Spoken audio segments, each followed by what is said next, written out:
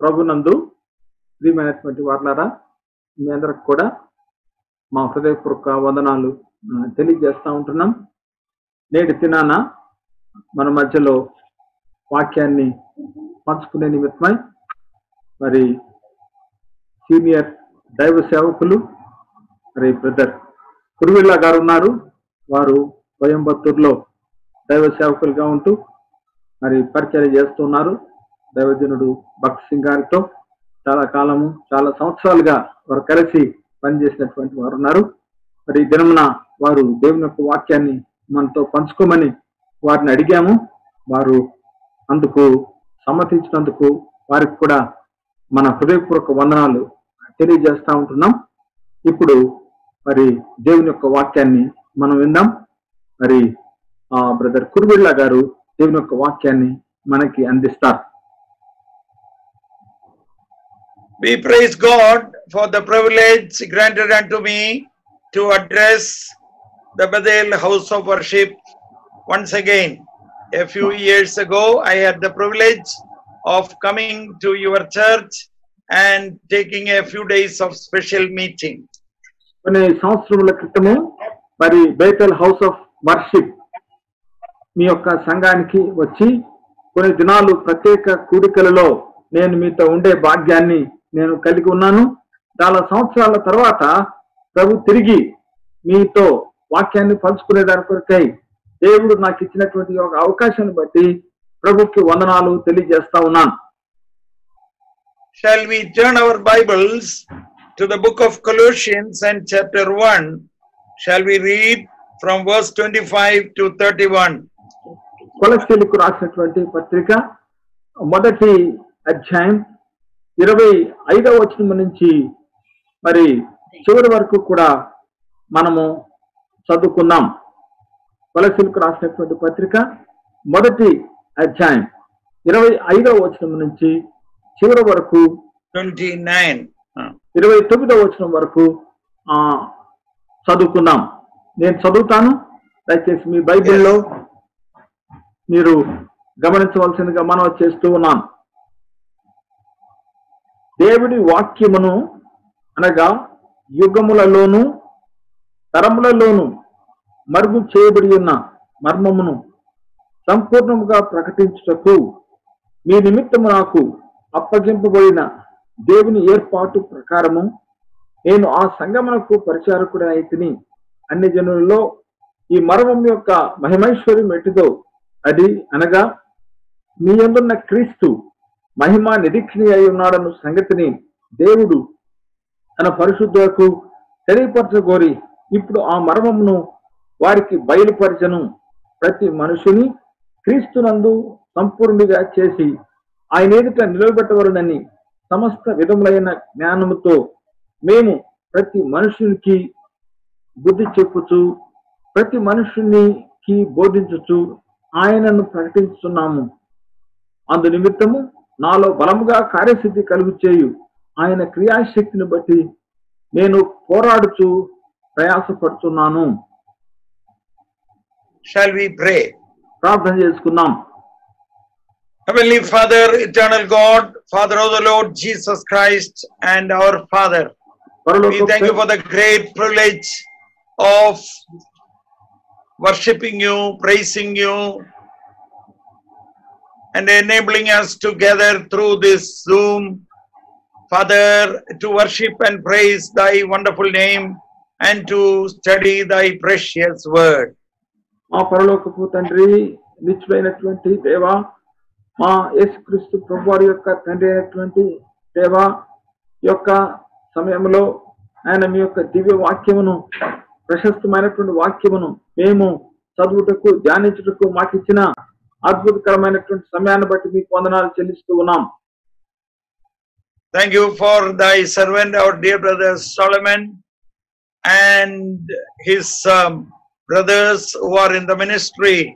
We remember his father, our dear brother Nandana Rao, who has gone to be with the Lord, who is my friend and who has challenged my life through his life and testimony. ప్రియమైనటువంటి తండ్రి, ప్రియ సహోదరుడు brother salmon హెర్మే, అంత మాత్రం కాకుండా తన సహోదరులు ఎవరైతే ప్రభు యొక్క సేవలో ఉన్నారో వారందరిని బట్టి మీకు వందనాలు చెల్లిస్తూ ఉంటున్నాం. ప్రభు ఈ సమయంలో మరి వారి తండ్రి అయినటువంటి సహోదరుడు నందన్ రావు గారు వారితో ఆ స్నేహితుడిగా ఉన్నటువంటి విధానమును బట్టి ఆయన జీవితము నా జీవితాన్ని అనేక పర్యాయములు సవాల్ చేసినటువంటి విధానాన్ని బట్టి మీకు వందనాలు చెల్లిస్తూ ఉంటున్నాను. We thank you, our dear brother Solomon Herme. He is continuing the ministry of his father. He had such a great vision to have his children minister unto the Lord. తండ్రి మా ప్రియ సోదరుడు బ్రదర్ నందన్ రావు గారు మరి వారి పిల్లల పట్ల తనకున్నటువంటి ఆశ ప్రభు యొక్క సేవలో వారు ముందుకు వెళ్లాలన్నటువంటి ఆశను మరి సహోదరుడు సాల్మన్ హెర్మే తాను కూడా కొనసాగించగలుగుతున్నటువంటి పరిస్థితిని బట్టి మీకు వందనాలు చెల్లిస్తూ ఉంటున్నాను.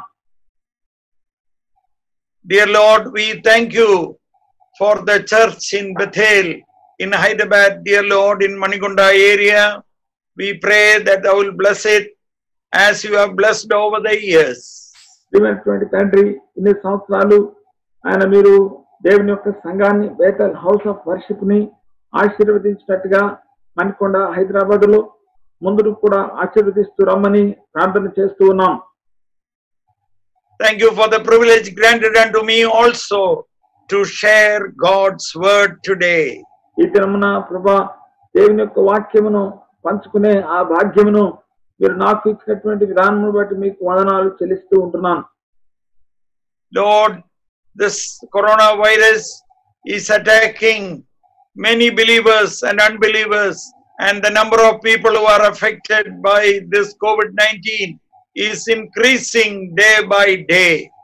ప్రభువా నాయనా ఈ కరోనా వైరస్ నాయనా ఎంతగానో మరి తాండవం చేస్తూ విశ్వాసులను అవిశ్వాసులను అందరిని కూడా మృత్యువాతన పడవేస్తూ మరి జబ్బు పాలు చేస్తూ దినంకు మరి అది ఎంతగానో విజృంభిస్తున్నటువంటి విధానాన్ని మేము జ్ఞాపకం చేసుకుంటున్నాం. We are not able to gather as we used to gather in the house of God, but we thank you we are able to meet each other and to have fellowship through this media of Zoom. ప్రభువా నాయనా తండ్రి మేము సంఘంగా ఒక స్థలంలో సమావేశం కాలేకపోయినప్పటికీ ఈ యొక్క మీడియాలో ఉన్నటువంటి ఆ ఏర్పాటును బట్టి జూమ్ ద్వారా మరి ప్రభువా మేము ఇట్లు సమావేశం అవుట్లో మీరు కలుగు చేస్తున్నటువంటి ఏర్పాటుకై మీకు వందనాలు చెల్లిస్తూ ఉంటున్నాం. Lord, we thank you for the word which is read. ప్రభువా చదవమైనటువంటి వాక్యమును బట్టి మీకు వందనాలు చెల్లిస్తూ ఉన్నాం.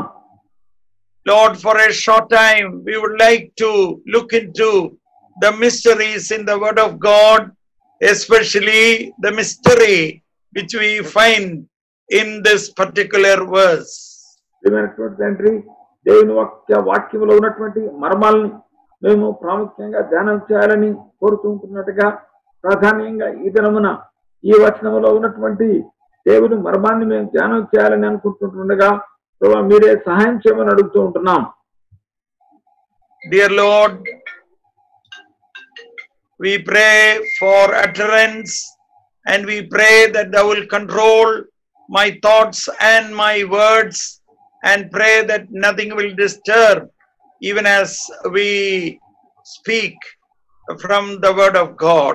దేవుని యొక్క వాక్యాన్ని మేము ధ్యానించుకోబోతుంటుండగా ప్రభువా మా మనసులను మీరు స్వాధీనం చేసుకోండి. ప్రతి విధమైనటువంటి అభ్యంతరం నుంచి అడ్డంకు నుంచి కలవరం నుంచి మీరే తప్పించి దూరపరచమని అడుగుతున్నాం.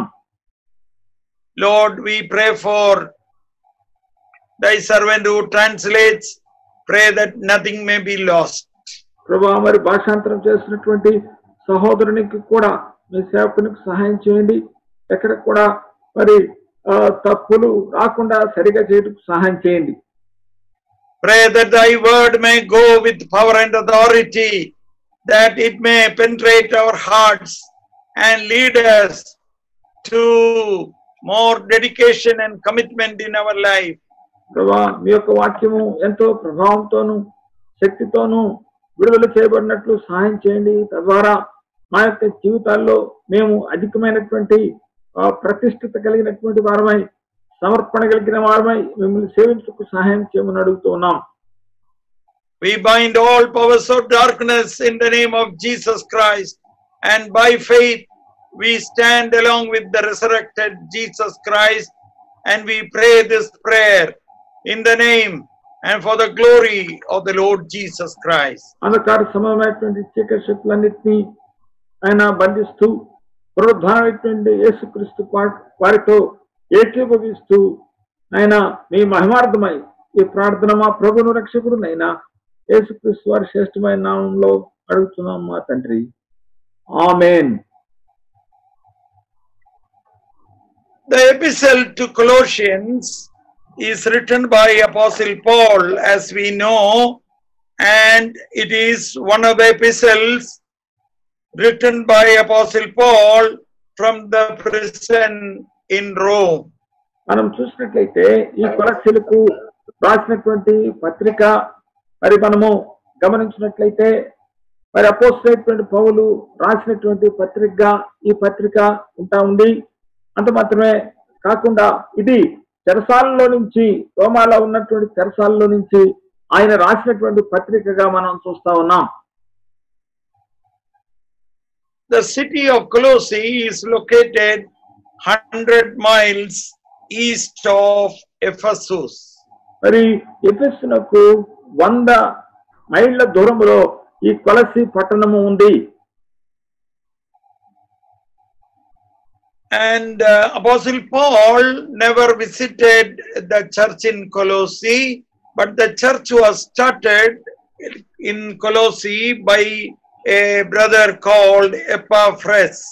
మరి మనం చూసినట్లయితే అపోస్తలుడైనటువంటి పౌలు మరి ఈ యొక్క ప్రదేశానికి సంఘానికి ఆయన వెళ్ళలేదు, కానీ మరి ఈ యొక్క సంఘము ఎపఫ్రాసు అనే ఒక దత్తపరివారి ద్వారా ఆరంభించబడింది. We find these facts from Colossians chapter 2 verse 1 and also Colossians chapter 1 and verse 7. మరి కొలస్సీలకు రాసినటువంటి పత్రిక 2వ అధ్యాయము 1వ వచనంలోను 1వ అధ్యాయము 7వ వచనంలోను ఈ సత్యాలను మనం చూస్తా ఉన్నాం. We find more about this brother Epaphras from Colossians chapter 1 and verse 7 and chapter 4 and verse 12 and 13 and also Philemon 23. మరి మనం చూసినట్లయితే కొలస్సీలకు రాసిన పత్రిక 1వ అధ్యాయం 7వ వచనంలోను 4వ అధ్యాయం 13, 14వ వచనంలోను ఫిలెమోను పత్రిక 23వ వచనంలోను ఈ యొక్క ఎపఫ్రాను గురించినటువంటి విషయాలు మనం చదువుతూ ఉన్నాం. During the stay of Apostle Paul in Ephesus, apparently this brother Epaphras got converted and he learned from Apostle Paul, and he has gone to his native place Colossae and he started this church. మనం చూసినట్లయితే అపోస్తలుడైనటువంటి పౌలుతో మరి ఈ ఎపఫ్రా కలిసినటువంటి కారణం చేత, మరి ఆయన ప్రభువును ఎదిగినటువంటి కారణం చేత దాని తర్వాత మరి తన సొంత పట్టణానికి వెళ్ళి ఈ ఎపఫ్రా ఆ పట్టణంలో ఈ సంఘాన్ని స్థాపిస్తూ ఉన్నాడు. Someone has visited this church and taught some wrong doctrines. మరి ఎవరో ఈ కొలస్సీలోకి వెళ్ళి తప్పుడు సిద్ధాంతాలు బోధించినట్టుగా మనం చూస్తా ఉన్నాం. He taught a dangerous but very alluring philosophy, which is ultimately known as Gnosticism. మనం చూసినట్లయితే మరి ఆ తప్పుడు బోధ చేసినటువంటి ఆయన మరి ఎంతో ఆకర్షణీయమైనటువంటి సిద్ధాంతాన్ని ఆయన బోధించినాడు. ఆ సిద్ధాంతాన్ని ఏమని అంటారంటే గ్నాస్టిసిజం అని అంటారు. So this epistle is written by Apostle Paul in answer by addressing to them regarding the headship and lordship of the Lord, and also the preeminence of the Lord Jesus Christ in the church and in the way of salvation. మనం గమనించినట్లయితే మరి ఈ పత్రికలో ప్రధానంగా అపోస్తలుడైనటువంటి పౌలు రాస్తున్నటువంటి అంశం ఏంటంటే యేసుక్రీస్తు వారి యొక్క శిరసత్వాన్ని గురించి, యేసుక్రీస్తు ప్రభు యొక్క రాజరికాన్ని గురించి, మరి అంత మాత్రం కాకుండా ఆయన యేసుక్రీస్తు వారు ఆయన అన్నిటిలో అతి ప్రాముఖ్యమైనటువంటి వాడు అన్నటువంటి సత్యాన్ని తెలియజేస్తూ రాసిన పత్రిక ఇది. One of the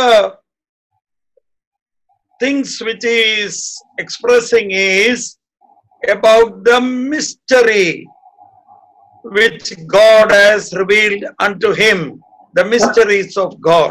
మనం గమనించినట్లయితే మరి ఇక్కడ రాస్తున్నటువంటి వాటిల్లో ఒక ప్రాముఖ్యమైనటువంటి విషయం ఏంటంటే దేవుని మర్మాన్ని గురించి ఆయన రాస్తూ ఉన్నాడు. In Matthew chapter 13 and verse 11, it is written like this: it is given unto you to know the mysteries of the kingdom of heaven. మత్తయి సువార్త 13వ అధ్యాయం 11వ వచనంలో మనం చూసినట్లయితే ఈ రకంగా చదువుతున్నాం, పరలోక రాజ్య మర్మములు ఎరుగుట మీకు అనుగ్రహింపబడినది కానీ వారికి అనుగ్రహింపబడలేదు. Also in Matthew chapter 11 and verse 25, the Lord has said, this is hidden from the wise and the prudent and revealed unto babes. ఇక్కడ మనము చూసినట్లయితే మత్తయి సువార్త 11:25లో ఆయన ప్రభు చెప్తున్నాడు, నీవు జ్ఞానులకును వివేకులకును ఈ సంగతులు మరుగు చేసి పసి బాలులకు బయలుపరిచావు అని చెప్తున్నాడు. There are many mysteries in the word of God, and I am going to enumerate a few of them today. మరి దేవుని సంబంధించినటువంటి మర్మాలు అనేకాలు ఉంటా ఉన్నాయి, కానీ వాటిలో కొన్నిటిని నేను ఈ దినాన చెప్పాలనుకుంటూ ఉన్నాను. First of all, what is a mystery? మొట్టమొదటిగా ఈ మర్మము అంటే ఏంటి? Kindly turn with me to Romans chapter 16 and verse 25 and 26. Brother, kindly read in Telugu. రోమీయులకు రాసినటువంటి పత్రిక 16వ అధ్యాయం 25-26 వచనాల్ని నేను చదువుతా ఉన్నాను. తెలుగులో గమనించండి. సమస్తమైన అన్ని జనులు విశ్వాసమునకు విధేయులగునట్లు అనాది నుండి రహస్యముగా ఉంచబడి ఇప్పుడు ప్రత్యక్షపరచబడిన మర్మము నిత్య దేవుని ఆజ్ఞ ప్రకారము ప్రవక్తల లేఖనముల ద్వారా వారికి తెలుపబడి ఉన్నది. ఈ మర్మమును అనుసరించి ఉన్న నా స్వార్థ ప్రకారంగాను యేసుక్రీస్తును గూర్చిన ప్రకటన ప్రకారంగాను మిమ్మను స్థిరపరచుకును శక్తిమంతుడును అద్వితీయ జ్ఞానవంతుడైన దేవునికి యేసుక్రీస్తు ద్వారా నిరంతరము మహిమ కలుగునుగాక. ఆమేన్. We find the following facts about mysteries from these verses. ఈ వచనాల్లో మరి ఈ యొక్క మర్మాల గురించినటువంటి కొన్ని విషయాలు మనం గమనిస్తూ ఉన్నాం. Mysteries were kept secret from the world began. మనము చూసినట్లయితే మొట్టమొదటి విషయం ఏంటంటే అనాది నుండి రహస్యముగా ఉంచబడినటువంటిది. Secondly, we find now it is made manifest.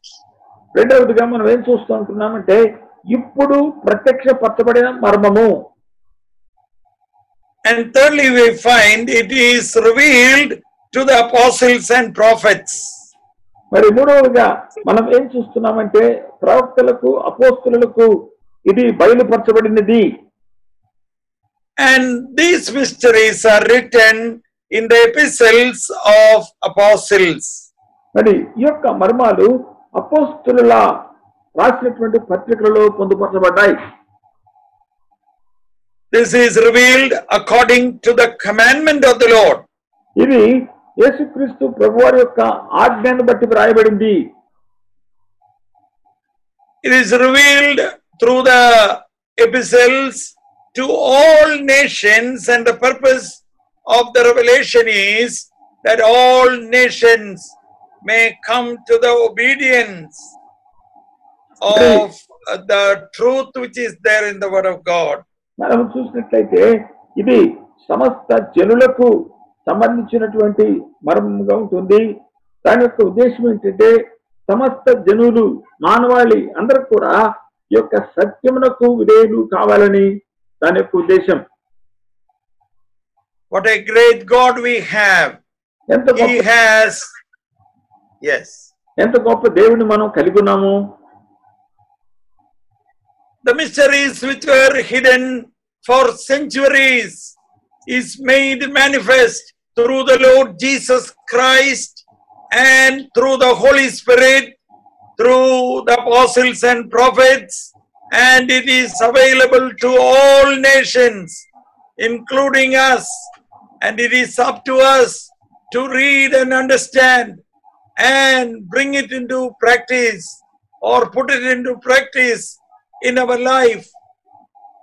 శతాబ్దములుగా మరుగు చేయబడినటువంటి ఈ యొక్క మర్మాలను దేవుడు యేసుక్రీస్తు ద్వారా పరిశుద్ధ ఆత్మ ద్వారా మనకు తెలియజేసి అంత మాత్రం కాకుండా ప్రవక్తల ద్వారా అపోస్తలుల ద్వారా మరి సమస్త జనులకు మానవాళికి దాన్ని అందుబాటులో ఉంచాడు.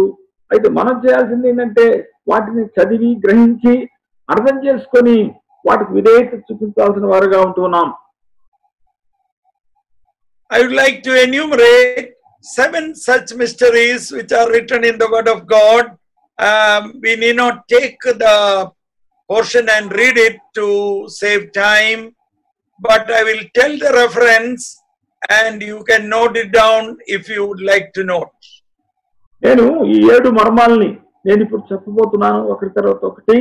వాటిని వాక్యంలో మనం తీసి చూడడం కానీ సమయాన్ని తక్కువగా ఉంది కనుక మీరు వాటిని రాసుకోవచ్చు, తర్వాత మీరు వాటిని చూడవచ్చు. First we find in 1 Timothy chapter 3 and verse 16, and it is written, it is a great mystery, the mystery of godliness. మొదటి తిమోతి 3వ అధ్యాయం 16వ వచనంలో మనం చూసినట్లయితే అక్కడ ఒక మర్మాన్ని గురించి మాట్లాడుతూ ఉన్నాడు. అది గొప్ప మర్మము అని చెప్పబడుతుంది. అది దైవ భక్తికి సంబంధించినటువంటి మర్మము. Secondly, Colossians chapter 1 and verse 25 and 26, mystery of Christ in you, the hope of glory. మరి రెండవ ఆ యొక్క మర్మాన్ని ఆలోచన చేసినట్లయితే కొలస్సీలకు రాసినటువంటి పత్రిక 1వ అధ్యాయం మరి ఆ 25, 26వ వచనంలో మనము చదువుతున్నటువంటి ఆ యొక్క విషయం ఏంటంటే మరి మీ యందున్న క్రీస్తు ఆయన మహిమ అయి ఉన్నాడు అన్నటువంటి విషయాన్ని మనం చదువుతుంటున్నాం. మహిమ నిరీక్షణ అయి ఉన్నాడని చదువుతున్నాం. Thirdly, we find in Ephesians chapter 1 and verse 10, mystery of the counsel of his will. మనం చూసినట్లయితే కొలస్సీలకు రాసినటువంటి పత్రిక 1వ అధ్యాయం 10వ వచనంలో, ఎఫెసీకి రాసినటువంటి పత్రిక 1వ అధ్యాయం 10వ వచనంలో మనం చూసినట్లయితే మరి ఆయన చిత్తం యొక్క దయా సంకల్పము అన్నటువంటి విషయాన్ని మనం చదువుతూ ఉంటున్నాం. In Ephesians chapter 5 and verse 32, we find the mystery of the church and Christ. మనం చూసినట్లయితే ఎఫెసీలకు రాసినటువంటి పత్రిక 5:32లో మనం చూసినట్లయితే మరి ఆ యొక్క క్రీస్తు మరియు సంఘానికి సంబంధించినటువంటి మర్మముగా మనం చూస్తా ఉన్నాం. In Ephesians chapter 3 and verse 3, we find mystery of the Gentiles becoming inheritors. మరి ఎఫెసీలకు రాసినటువంటి పత్రిక 3వ అధ్యాయం 3వ వచనంలో మనం చూసినట్లయితే మరి అన్య జనులు సమానమైనటువంటి వారసులుగా అవుతున్నటువంటి మర్మాన్ని మనం చూస్తా ఉన్నాం. Sixthly, in 1 Corinthians chapter 15 and verse 51, we find the mystery of resurrection. మొదటి కొరింథీ 15:51లో 5వదిగా మనం చూసినట్లయితే ఆ పునరుద్ధానాన్ని గురించినటువంటి మర్మాన్ని మనం చూస్తూ ఉన్నాం. In 2 Thessalonians and chapter 2 and verse 7, we find the mystery of iniquity. మరి 2వ తెస్సలోనీయులు 2:7 మనం చూసినట్లయితే ఆ యొక్క దుష్టత్వానికి సంబంధించినటువంటి ఆ మర్మాన్ని మనం చూస్తూ ఉన్నాం. Out of these 7 mysteries, ఈ we find 2 of them are great mysteries. మరి 7 మర్మాల్లో మనం చూసినట్లయితే 2 మర్మాలు అవి గొప్ప మర్మాలుగా ఉంటూ ఉన్నాయి. One is pertaining to our personal life, the mystery of godliness. ఒకటి మన యొక్క వ్యక్తిగత జీవితానికి సంబంధించినది, దైవ భక్తికి సంబంధించినటువంటి మర్మము. And the other mystery, which is referred as great mystery, is the mystery of church and Christ. That is our relationship with the Lord Jesus Christ in a corporate way. మనము గమనించినట్లయితే మరి 2వ గొప్ప మర్మము మనము ఎక్కడ చూస్తుంటున్నామంటే ఎఫెసీ రాసిన పత్రికలో 5వ అధ్యాయంలో చూస్తున్నాం.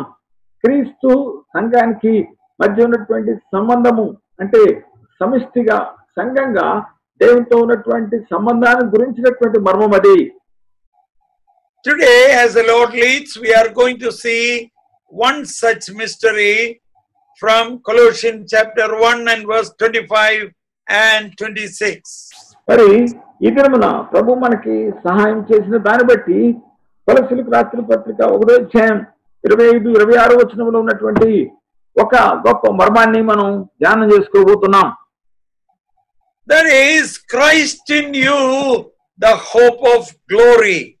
అది ఏంటంటే మీలో ఉన్నటువంటి క్రీస్తు మహిమ నిరీక్షణ అయి ఉన్నాడు అన్నటువంటి ఆ మాట.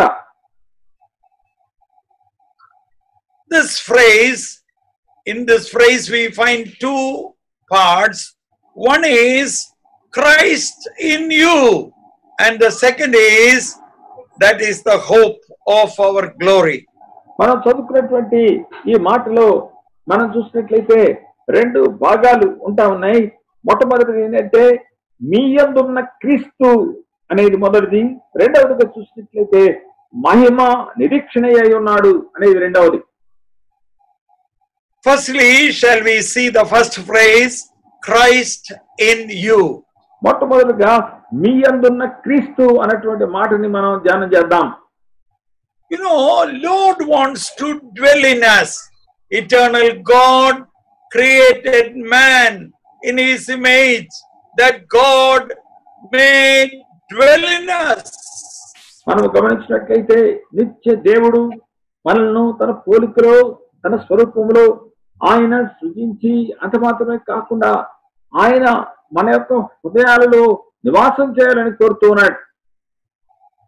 But man has fallen, man has committed sin, he has gone away from God, and that is why he had to send his only begotten Son, Lord Jesus Christ, into this world to live for us and to die for us on the cross of Calvary, taking our sins, our shame, our curse, our death on the cross. మనం చూసినట్లయితే దానికి భిన్నంగా మానవుడు ఏం చేశాడంటే మరి దేవుని ఎదుట పాపం చేసి దేవుని నుంచి తప్పిపోయి పడిపోయినటువంటి వాడుగా ఉంటూ ఉన్నాడు. అటువంటి మానవుడిని సమకూర్చే నిమిత్తమై దేవుడే మానవుడిగా యేసుక్రీస్తు రూపంలో ఈ లోకమునకు వచ్చి ఆయన మన పాపమును భరించి శాపమును భరించి ఆయన మన యొక్క మరణాన్ని భరించి ఆయన చనిపోయినటువంటి వాడిగా ఉంటూ ఉన్నాడు. Most of us who are listening to me today, they have experienced salvation in your life. Once upon a time you were in sin, but you repented of your sins and you received the Lord Jesus Christ into your heart, into your spirit by faith. మరి ఈ దినమున ఇట్లు వాక్యం చెప్పబడుతుండగా వింటున్నటువంటి వారిలో అనేక మంది ప్రభువైనటువంటి యేసుక్రీస్తు వారిని మరి విశ్వాసంతో మీ జీవితాల్లో ఆయన్ని అంగీకరించి రక్షణ పొందినటువంటి వారుగా ఉంటూ ఉన్నారు. In 1 John chapter 1 and verse 9 and 1 John chapter 1 and verse 7, we find this truth that when we confess our sins and when we receive the Lord Jesus Christ, the blood of Jesus Christ cleanseth us from all sin. మనం చదువుతూ ఉన్నాం 1 యోహాను పత్రిక 7వ వచనంలో 9వ వచనంలో ఏమనంటే మన పాపములు మనము ఒప్పుకుని ఎడల ఆయన నమ్మదగిన వాడు నీతిమంతుడు కనుక మన పాపములను క్షమించి సమస్త దుర్నీతి నుండి మరి మనల్ని క్షమించి తన రక్తంలో మన పాపాలని కడుగుతాడని మనం చదువుతున్నాం. When we confess our sins and when we believe in the Lord Jesus Christ, the blood of Jesus Christ cleanses us from all sin and we become clean for the Holy God to come and dwell in us and make us His abode.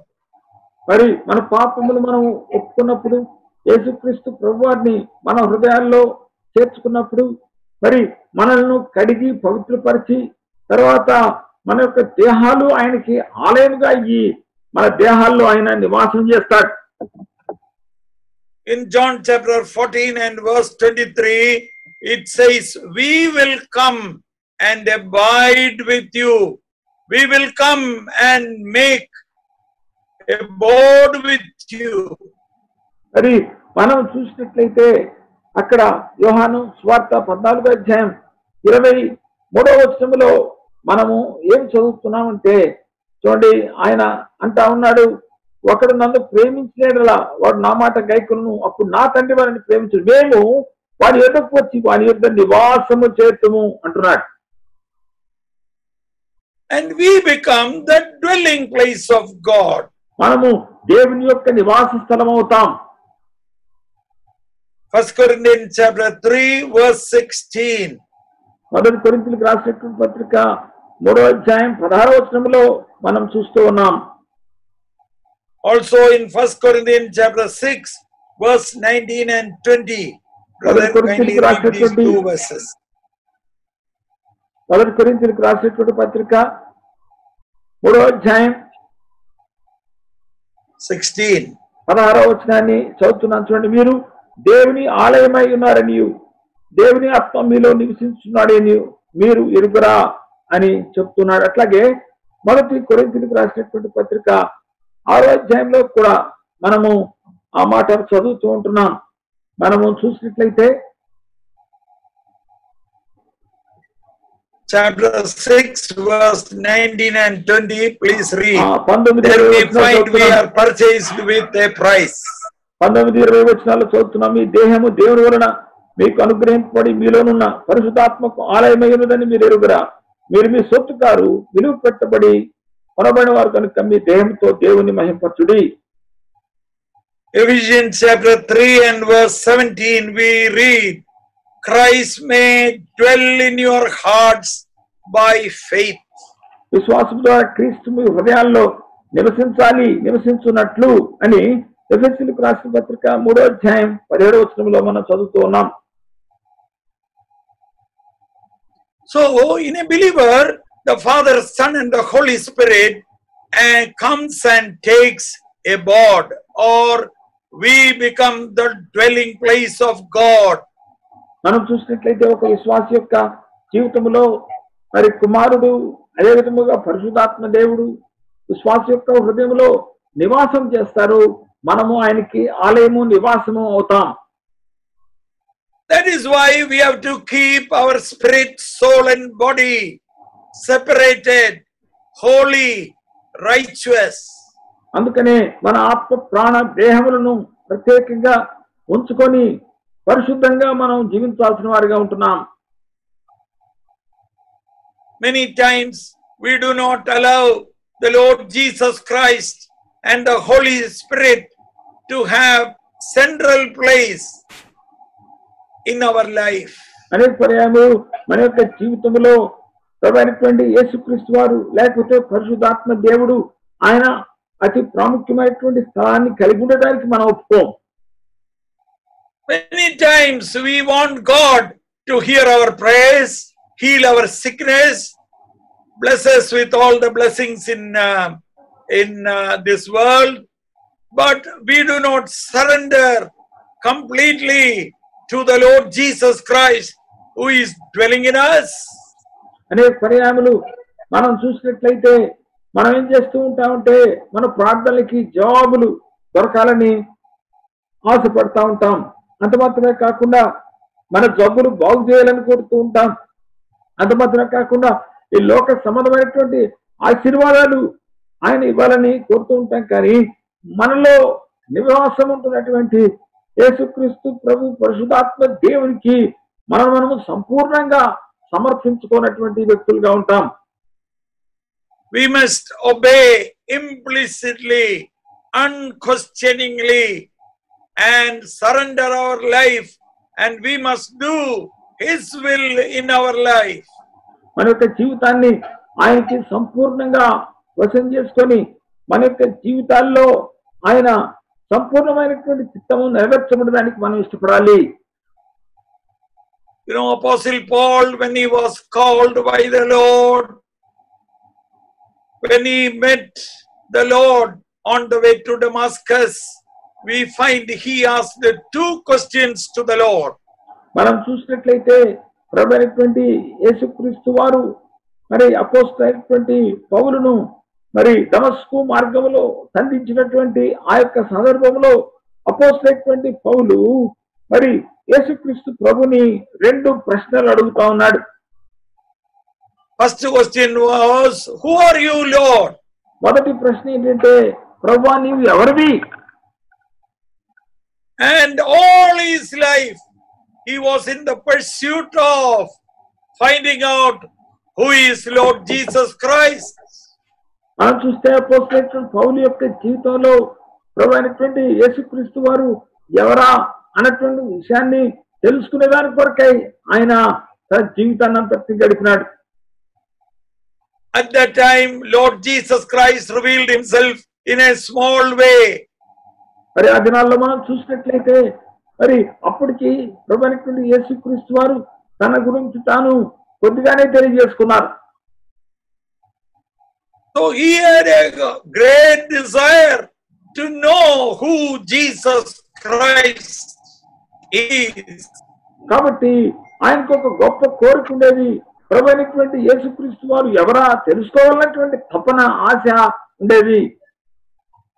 After many years, when he is writing to Philippians and chapter 3 and verse 10, he writes that I may know him. మనము చూసినట్లయితే మరి చాలా సంవత్సరాల తర్వాత ఆయన అంటున్నాడు ఫిలిప్పీలకు రాసినటువంటి పత్రిక 3వ అధ్యాయం 10వ వచనంలో మనం చూస్తే నేను ఆయనను ఎరుగు నిమిత్తము అని అంటున్నాడు. He wanted to experience the sufferings of Lord Jesus Christ. He wanted to have fellowship in the suffering of the Lord Jesus Christ. Thereby, he will be able to experience the power of resurrection in his life. ఆయన అంటున్నాడు తన యొక్క జీవితంలో యేసుక్రీస్తు వారి యొక్క శ్రమలో నేను కూడా అనుభవం కలిగినటువంటి వాడిగా ఉండాలి. తద్వారా ఆయన యొక్క పునరుద్ధాన శక్తిని నేను ఎరగాలి అని అంటూ ఉన్నాడు. Do we have such a great desire to know who the Lord is? ప్రభు ఎవరై ఉన్నారో అని తెలుసుకోవాల్సినటువంటి ప్రగాఢమైనటువంటి వాంఛ కలిగినటువంటి వాడుగా ఆయన ఉంటూ ఉన్నాడు. The more we read God's word, the more we spend time in the presence of God, the more we pray, the more we have fellowship with God's children, the more we continue to spend time in the presence of the Lord, then we increase in the knowledge of this great God. మరి ఎంతగా మనం దేవుని యొక్క వాక్యాన్ని మనం చదువుతాము, దేవుని యొక్క వాక్యాన్ని ఎంతగా మనము ధ్యానం చేస్తాము, ఎంతగా ప్రభు యొక్క సన్నిధిలో ప్రార్థనలో గడుపుతాము, ఆయన సహవాసాన్ని కోరుకుంటాము, దేవుని యొక్క ప్రజలతో సహవాసంలో ఉంటాము, అంతగా దేవుని గురించినటువంటి జ్ఞానమందు మనం అభివృద్ధి చెందుతాం. When we accept Jesus Christ, we only see a ray of light. But as we continue interacting with God's people, study God's word, spend time alone with God, the knowledge of God comes to us like a flood of light. మనము చూసినట్లయితే మనము ఆరంభ దినాల్లో ప్రభువుని రక్షకుడుగా అంగీకరించినటువంటి ఆ ఆరంభ దినాల్లో కేవలము దేవుని గురించినటువంటి విషయాలు కేవలము ఒక కాంతి కిరణంగా మాత్రమే మనం ఎరిగినటువంటి వారంగా ఉంటాం. దాని తర్వాత ప్రభుతో సమయం గడిపే కొలది, దేవుని యొక్క వాక్యముతో దేవుని ప్రజలతో సమయాన్ని గడిపే కొలది, సహవాసంలో ఉండే కొలది మరి దేవుని గురించినటువంటి విషయాలు ఒక గొప్ప వెలుగు ప్రకాశించినట్టుగా మనకు వస్తూ ఉంటాయి. What about your life? What about my life? Do I have such a great desire to know God in my life? మరి నీ జీవితం సంగతి ఏమిటి? నా యొక్క జీవితం సంగతి ఏంటి? నీ నా జీవితాలలో మనము దేవుణ్ణి అంతగా తెలుసుకోవాలన్నటువంటి ఆశ తపన కలిగి ఉన్నామా? This is my prayer. This is my heart's cry that our believers may have such a great desire to know God in their life. మరి ఇది నా యొక్క ప్రార్థన, ఇది నా యొక్క కోరిక, ఇది నా మొర ఏంటంటే మరి మన యొక్క విశ్వాసులు ఇట్లు దేవుని గురించినటువంటి జ్ఞానము పొందాలన్నటువంటి ఆశ కలిగిన వారుగా ఉండాలని. These days of COVID-19, we have plenty of time because of lockdown. Let us spend the time on our knees. Spend the time studying God's word. ఈ యొక్క COVID-19 దినములో లాక్డౌన్ కొనసాగుతున్నటువంటి నేపథ్యంలో మనము దేవుడిచ్చినటువంటి ఆ సమయాన్ని మనము ప్రభు యొక్క సన్నిధిలో మోకాళ్ళ మీద ప్రార్థనలో ఉంటూ దేవుని యొక్క వాక్యాన్ని చదువుకుంటూ దేవుని గురించినటువంటి జ్ఞానములో అభివృద్ధి పొందాలి. Now we come to the second phrase, hope of glory. ఇప్పుడు రెండవ అంశంలోకి మనం వస్తూ ఉన్నాం. What is hope? దాంట్లో మనం ఏం చూస్తున్నామంటే యేసుక్రీస్తు ప్రభు మన యొక్క మహిమ నిరీక్షణ అయి ఉంటున్నాడు. దాంట్లో మొట్టమొదటిగా నిరీక్షణ అంటే ఏంటి? What is hope? నిరీక్షణ అంటే ఏంటి? There are three words which are very important: love, faith and hope. మనం చూసినట్టయితే మూడు విషయాలు ఎంతో ప్రధానమైనవి. అవి ఏంటంటే మొట్టమొదటిది ప్రేమ, విశ్వాసము, నిరీక్షణ. What is hope? నిరీక్షణ అంటే ఏంటి? It is a divine guarantee. అదేంటంటే దైవికమైనటువంటి నిశ్చయత అని మనం గమనించాలి. The Lord is guaranteeing so many things for a believer. ఒక విశ్వాసికి ప్రభు ఎన్నో విషయాలు ఆయన వాగ్దానం చేస్తా ఉన్నాడు. The Bible is full of promises to the believer. Bible గ్రంథంలో మనం చూసినట్లయితే విశ్వాసుల కొరకై అనేకమైనటువంటి వాగ్దానాలు ఆయన ఇస్తున్నటువంటి వాడుగా ఉంటున్నాడు. The Lord guarantees it to us in the word of God through his promises. మరి దేవుడు తన యొక్క వాక్యము ద్వారా తన వాగ్దానాలను మనకి ఆయన చెబుతూ ఉన్నాడు.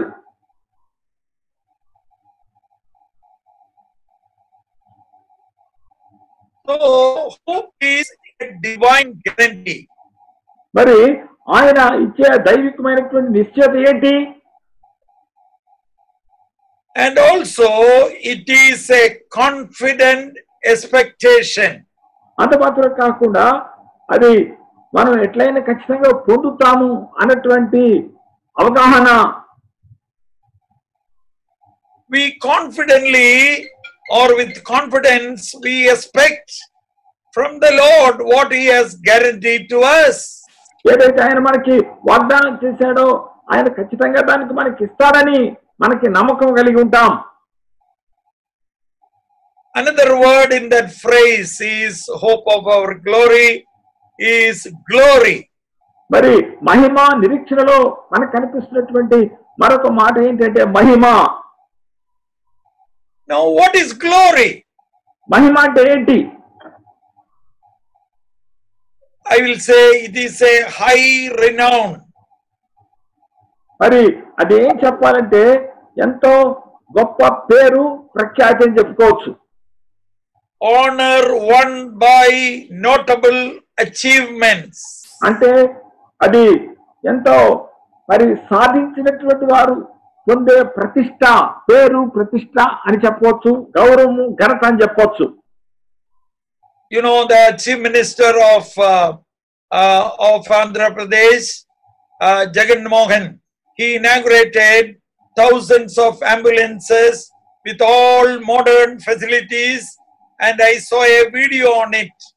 I would say it is a moment of glory for him because it is a great achievement that his government could cater to the poor people of his country, his state, with such a royal facility.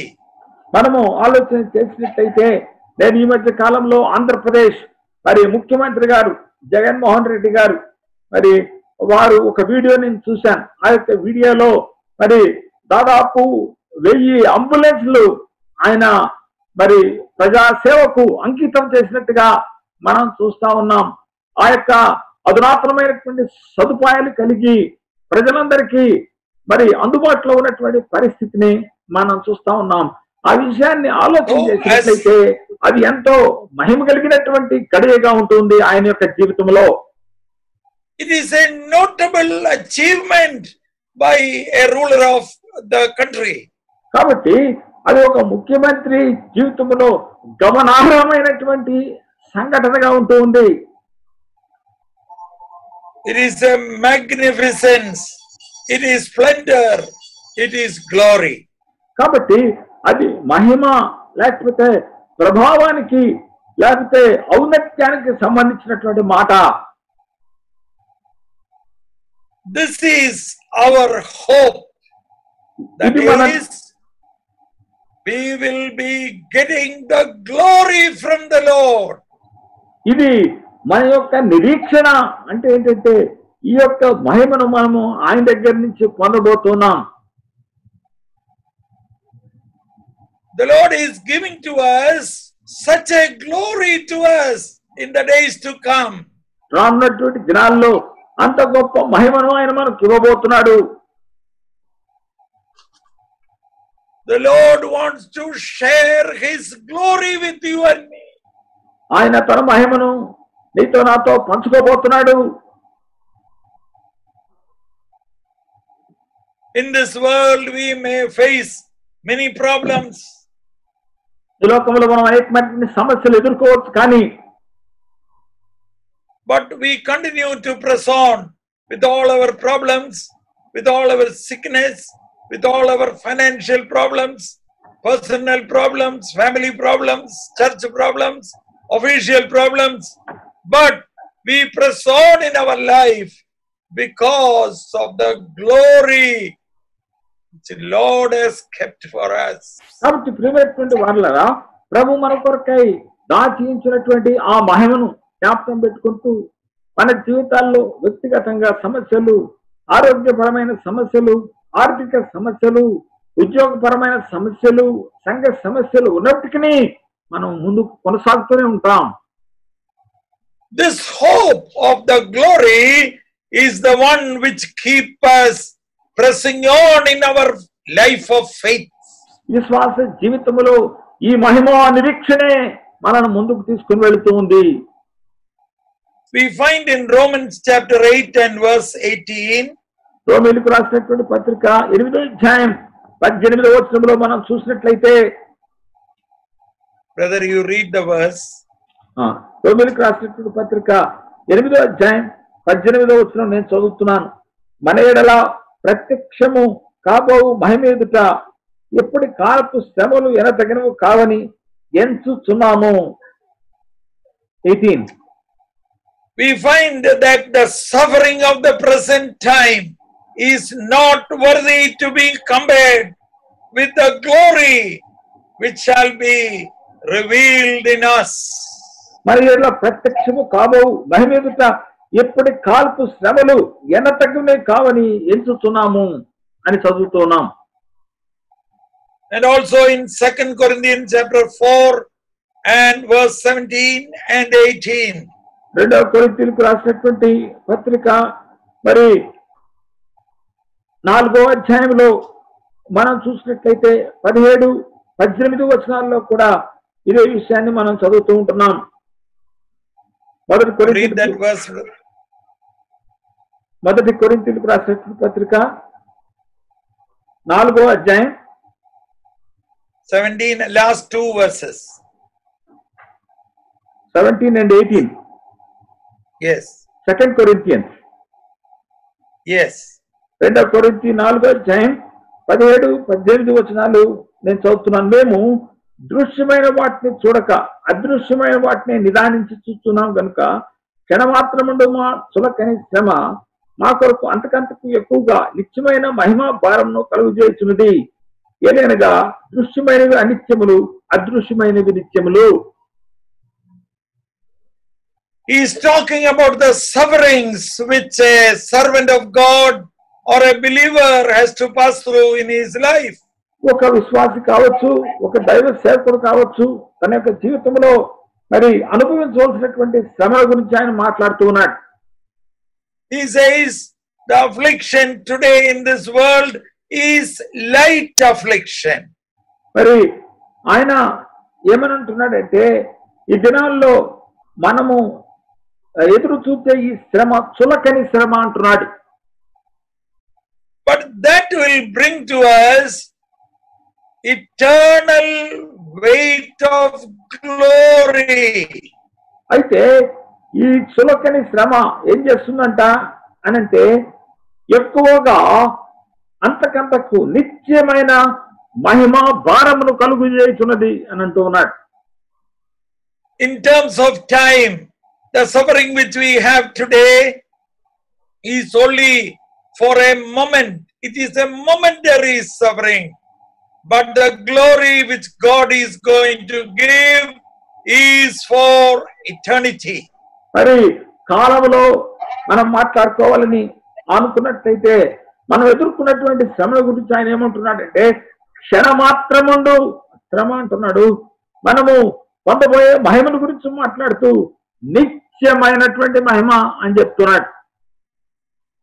Now we cannot understand the nature of that glory which God is going to give to us in eternity when we see Him, when we go to Him.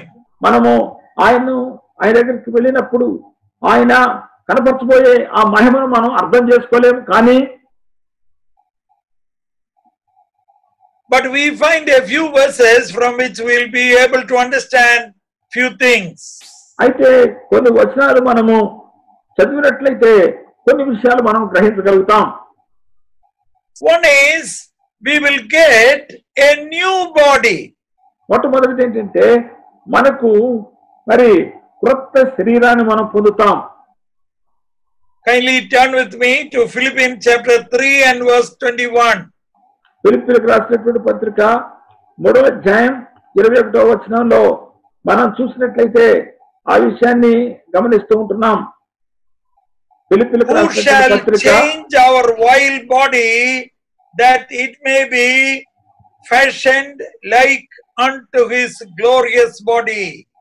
21వ వచనంలో మనం చూస్తున్నాం సమస్తమును తనకు లోపర్చుకున్న జాలిన శక్తిని బట్టి ఆయన మన దీన శరీరమును తన మహిమ గల శరీరమునకు సమరూపము గల దానిగా మార్చును.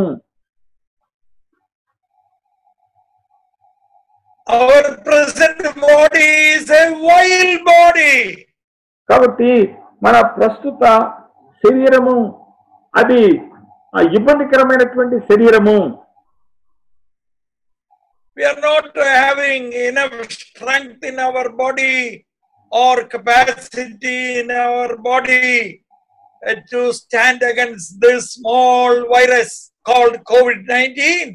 మన యొక్క శరీరం ఎంత బలహీనమైందంటే ఈ చిన్న వైరస్ అయినటువంటి ఆ COVID-19 ఎదుటి కూడా నిలబడలేకపోతున్నాం.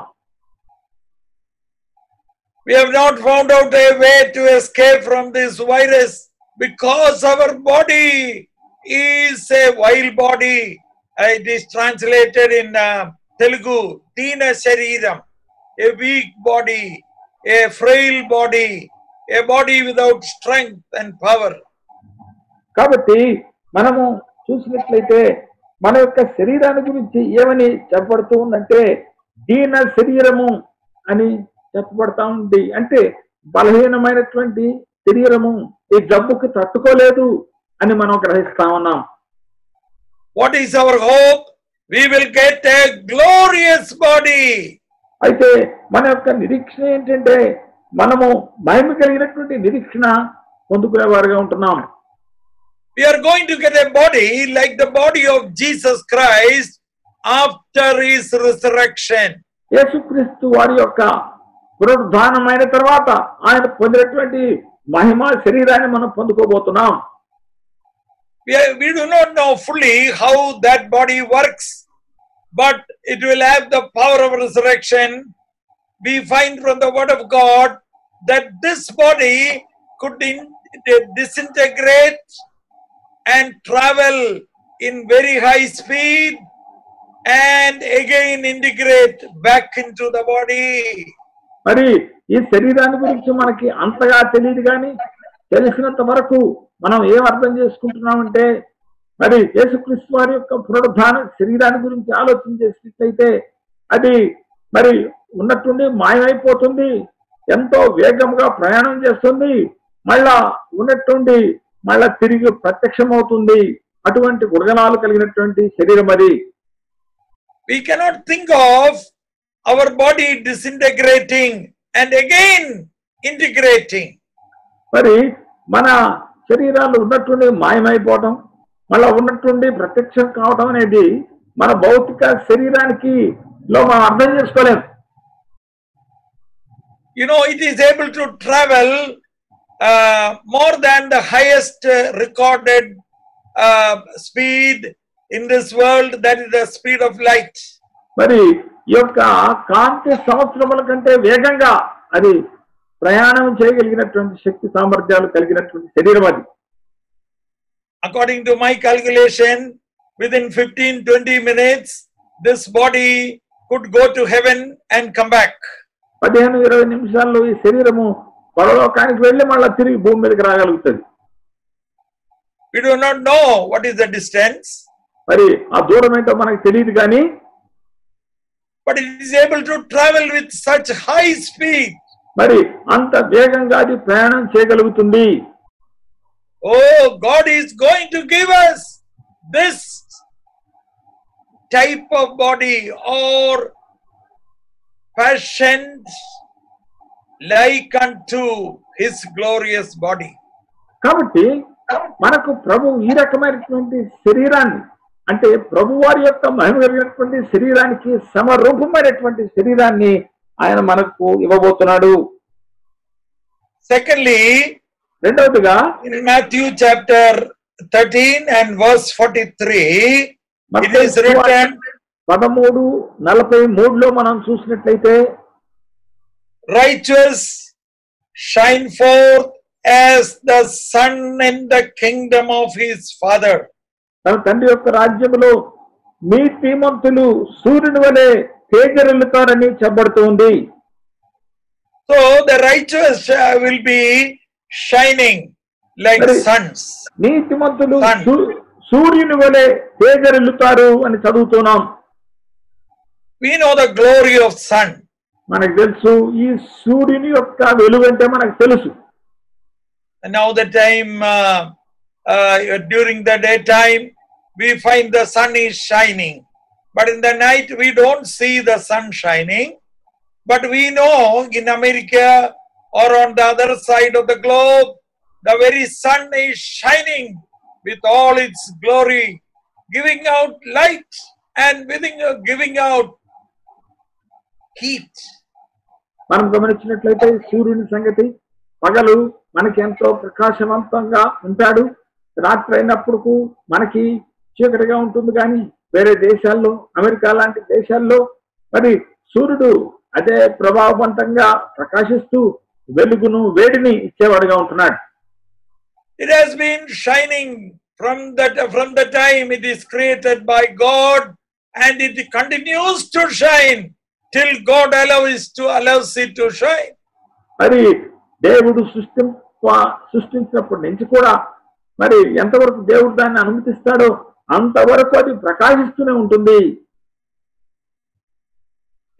Thirdly, మూడవదిగా Daniel chapter 12 and verse 3. మరి దానియేలు గ్రంథము 12వ అధ్యాయం 3వ వచనంలో మనం చూసినట్లయితే there we find that those who lead others to righteousness shall shine like stars.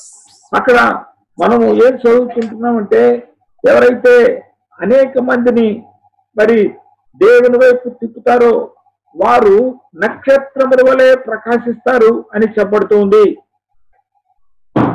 In 1 Corinthians chapter 15 and verse 40 to 42, మొదటి కొరింథీయులకు రాసినటువంటి పత్రిక 15వ అధ్యాయం 40 నుంచి 42 వరకు మనం చదువుకుంటూ వెళితే there we find that there are terrestrial bodies, there are celestial bodies.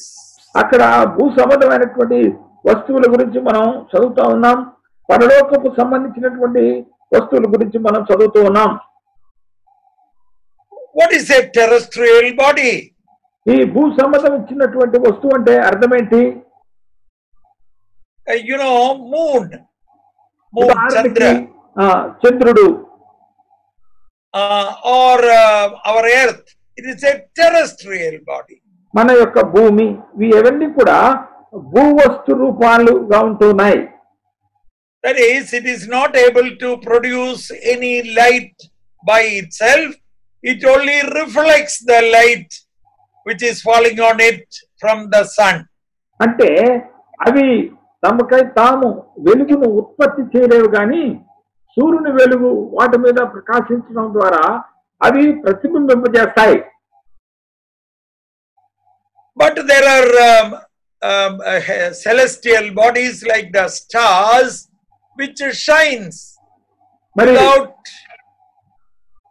నక్షత్రాలు It has got a source in itself and it emanates light and heat, and the scientists say it has been shining for many thousands of light years.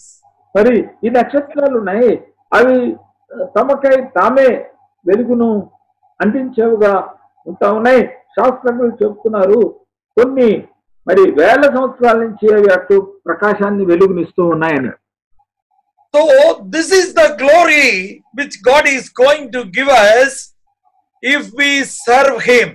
That is, if we lead others to righteousness. కాబట్టి మనం ఇతరులను నీతిలోకి నడిపించినట్లయితే, ప్రభువును సేవించినట్లయితే ఈ వెలుగును, ఈ ప్రకాశాన్ని, మహిమను ఆయన మనకి ఇవ్వబోతున్నాడు. And glory of one son differs from the glory of another. Glory of one star differs from the glory of another star. ఒక నక్షత్రం యొక్క మహిమ మరొక నక్షత్రం యొక్క మహిమ వేరువేరుగా ఉంటా ఉన్నాయి. In resurrection, that is what is that we are going to get. So, according to the work we do, according to our life of commitment and sacrifice, God is going to give us glory in the future after the resurrection.